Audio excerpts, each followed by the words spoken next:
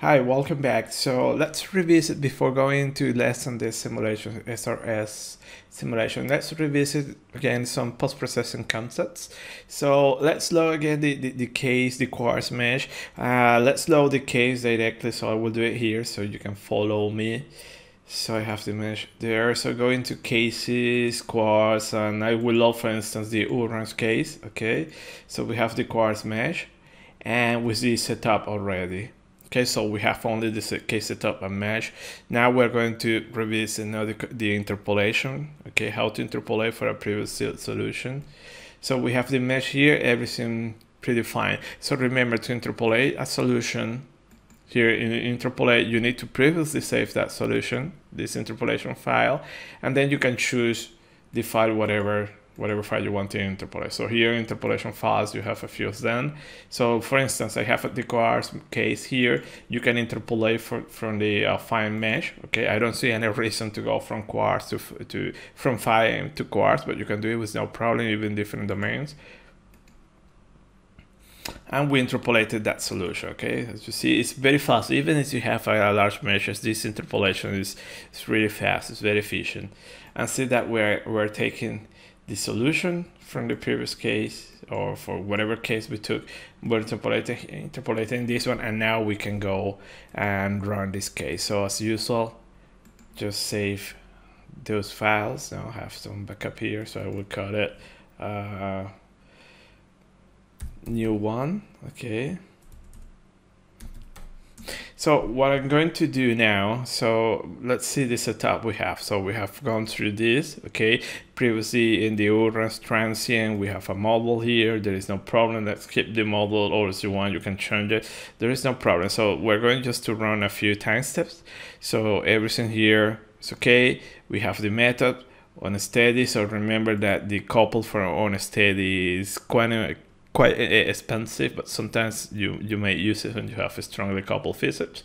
But in this case, piezo is perfect. I mentioned that it's recommended just to use second order. In runs you can go for the turbulent variable first order, but ideally you should get everything second order for good accuracy.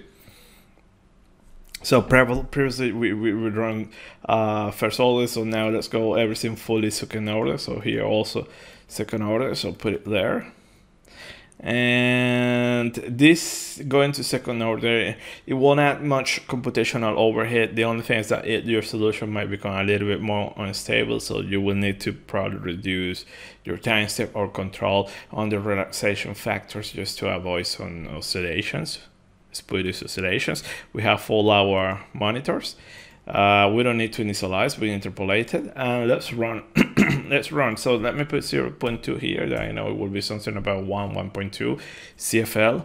Okay, so here is you want to control change the number of maximum iteration per time step. You can put it here. So usually 20-second value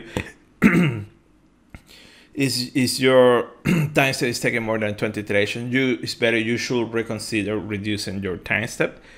But there is no problem. You can take more. Okay, so we did it in the previous tutorial, so it's up to you. It's a compromise, and you should see if this takes less time per iteration than using a lower time step.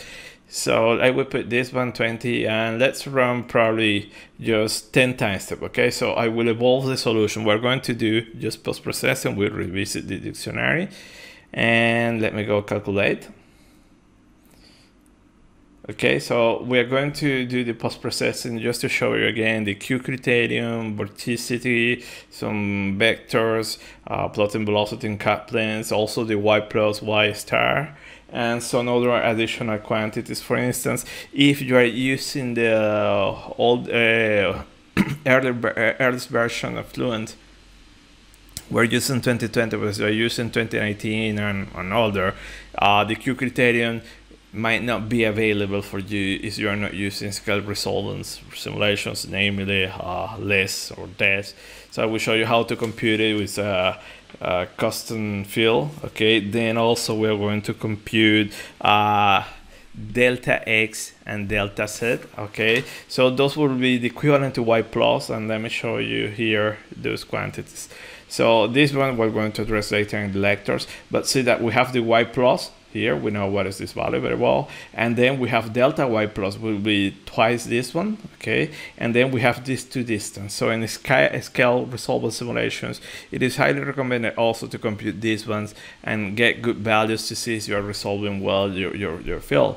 So there are also limitations in this quantity. They are computed in the similar way to y plus or delta plus, okay? But in this distance, and you use delta X or delta Z to get the quantity, okay? So these quantities can be accessed in Fluent or whatever solver, or you can approximate using those, the cubic root of the volume. Those approximations are quite good. And there are some limitations. So usually if you are well resolving, your y plus should be less than 10, probably less than 5 properly. And then these two quantities should be less than 40. And if you are well modeling, here we need to impose this limit in y plus quantities, okay? It cannot be more than 300, okay? Here is just a hard limit for accuracy reason, obviously. And then this one is 4 times the delta y plus. Remember, delta y plus is twice y plus, okay? So we're going to address that later, but just we have this references. So here we run a few time steps, and let's go back and post-process solution. So I want to plot also in the square here. So we have magnitude, everything you plot, okay? I am seeing there the line. I don't want to plot that line. So we have velocity plot there. So you can go, for instance, also in velocity, you have all your fields available, okay? The ones that depend on the velocity tensor. Okay, so you have velocity, vorticity, magnitude. You have the whole tensor here, actually. So you have all the components, and you have the Q criterion as well. So you can see in a cut plane, but usually we use it as an isosurface. And it's a positive value. Usually something positive like between 100 and 10,000, but depends on the problem. Okay, what else we can plot here? Okay, you have all your fields, your own steady statistics, you have derivatives here, just to remind you that you have the strain rate. So using the strain rate and using also vorticity magnitude, as you recall, we can compute the Q criterion.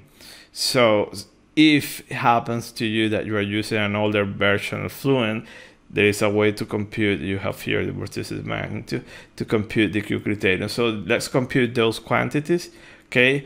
And then we're going to plot also y plus what star. So y plus, so you go here, parameters customization, just new, and you can add those new fields. So the y plus for us will be computed. Is you look at lecture 8, there we have the definition, but let's do, it will be 0.5 times, and there will go velocity. You have velocity magnitude, vorticity magnitude, sorry, okay, not velocity, vorticity magnitude, so that this quantity is square, minus, oops, no, okay, but minus, you go into derivative, you have this very important quantity, strain rate, which is magnitude as well there, the square, just close there, and this will be the Q criterion, the new one, the one that we're defining, so I will call it QO define, and we have it there. So just to remind you, that is an user surface, so here results, create, or you can go here directly surface, new, and you have isosurface, up to you. So I will do it here, isosurface. In my domain, okay, and I want to compute, let's go first with velocity. So in 2020, Fluent 2020, you have it here. Will be Q criterion, okay? And you can choose a value. Okay, so remember it's a positive value. I know that in this case it will be 100, but you can play with that range. So we have Q criterion 1, you create it here, and let's plot the second one that we computed is the custom field function. You have it here. Again, it will be similar. Okay, you have it there, and we go into contours. See that you have it here, the isosurface. So if you plot the first isosurface, okay, let me erase everything else. So this is the one computing in Fluent. You see that we're coloring by velocity contour, so you can use pressure. Okay, so color it by pressure, and you have the Q criterion. Okay, this is the one computing internal and Fluent. If you use yours, this one, pretty much the same results. Okay, so see that if you're using older version, you just saw how to compute it. And if you want to compute yours, you can also compute it. Okay, so this is how we get the Q criterion that will give us the vertical structures. Okay, so the next thing that I want to do, let's plot at the walls. In this case, the only wall that we have with boundary layer is the cylinder. Remember that as you go here, turbulence, you got your axis y wall y star and wall y plus. Okay, so remember that these two are very similar. Okay, so as you plot it here, you will get the y star, or you can get your y plus. Okay, this one, they are very similar. So the thing that we want to point out here, that we can compute also in the direction spans wise and string wise. Okay, so let me plot the mesh there. So see that here, this mesh, the aspect ratio is very large. Okay, so we know that the resolution is not very good in this direction, the spans wise, let's say, but we can compute the aspect ratio. So we can compute the aspect ratio here. Okay, so this quantity again, as you go here in mesh, you should have that quantity available, but not by default. That quantity is not available. So remember that you have the text user interface, that many quantities there are hidden from the user. Just the most important one are shown. So just to show you, for instance, you go into mesh, and then you have the option. You will have check verbosity. So you go check. You will choose a level of 2, and this one will give you access to more information in your mesh that now you can access. So you go back to contour, okay, mesh, you will see here that you will have somewhere, okay, you will have aspect ratio, okay, and see that it will give you that your aspect ratio is something about, as you right click, something about 11, which is very high as an aspect ratio. Okay, so if you are going SRS, ideally you want to have something at most 4 times. Okay, 4. So it would mean one dimension is 4 times larger than the other. So at most 11 is too high. So this is the quartz mesh. You check the finer mesh, that level is about 6 or 5, still in the limit, but it's much better than this one. Okay, so you can get that quantity, but let's plot now the delta X and delta Z. That is not available by default in Fluent, and most of the solver also, they don't give you that quantity by default. Just to compute that one, again, it's a derived quantity. You go custom fill, new, and we go that it will be the same quantity, you know, for, let's say, for walls X and Z. So we go like this. So let me do, I like you always to put all the parentheses and everything. So I will do the S square root, and if I go here in mesh, I will get the face area magnitude.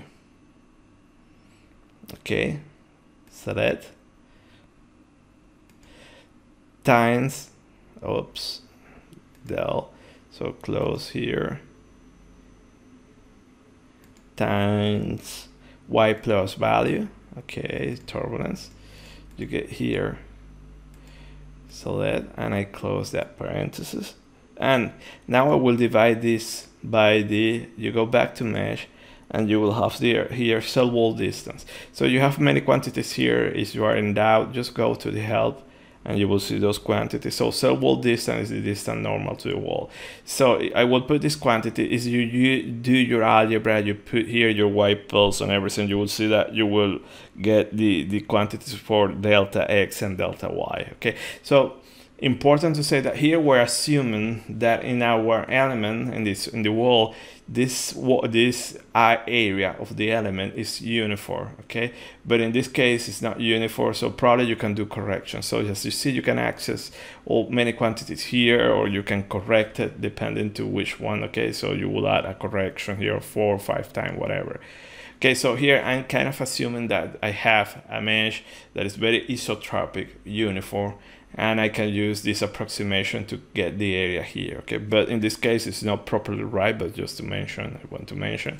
And I will call it dx, okay? And then I can go here, and you will have custom fields. And here you have it. So you plot this one, see that you have that quantity, okay? So see that you have the values about 300 in the spans wise, also larger in the stream wise, but probably there are more influence due to this bad resolution, okay? But here basically these are the other two distance, okay? So these two now we're plotting. So this is very important and that's now you need to resolve as well these quantities. And runs, we didn't care, okay? Kind of runs is not resolving the vortex extraction. If you want to properly resolve the vortex extraction, these quantities also needs to be resolved. And this is a way how you compute it. So as I told you, it's not by default computed by Fluent or many other solvers or whatever you use. Usually by default, these quantities are not computed.